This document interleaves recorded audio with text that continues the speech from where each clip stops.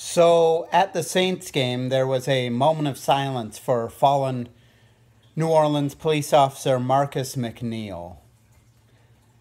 And the Saints remained in their taking a knee stance during this moment of silence.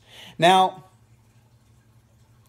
I like to assume that people are trying to act in the best interest. They're trying to be decent. I still have faith in humanity. Until they come out saying specifically that they were kneeling in defiance of police in general, I'd like to assume that the Saints were kneeling simply in reverence.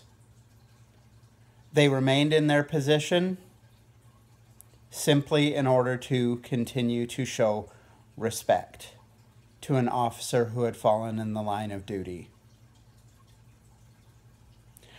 I sure hope that nobody comes out saying something disgusting or mean.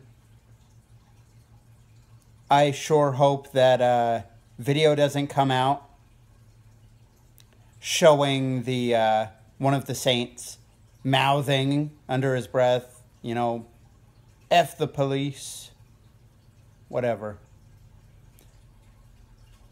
All I'm saying is I still try to have faith in humanity, and I still try to assume that people are trying to do what's decent and what's right.